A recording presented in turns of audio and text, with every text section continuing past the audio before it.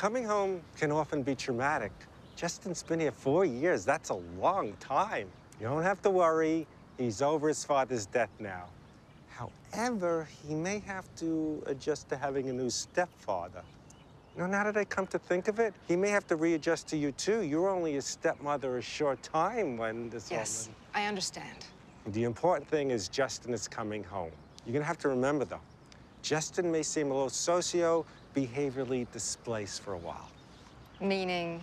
Meaning, okay, you take a dog, you put him in a new home, and he pees all over the house. That same idea. Are you sure that he's ready to come home? You know, when Justin came to me, he was locked inside of a shell, unable to communicate with the outside world. And could you blame him? I mean, 14 years old. We get the point.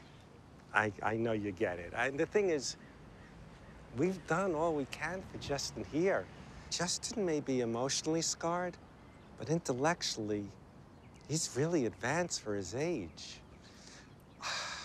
You two, you're gonna have to give him a loving, nurturing home. And his medication. No, don't worry, it's just antidepressants. You just follow the directions on that bottle, it's perfectly safe. Are we done, Dr. Gilbert? Oh, yeah, we're done. Why should we keep Justin waiting any longer? No, we're very grateful that you could be here to see Justin off. You know, it all worked out. My 11 o'clock canceled.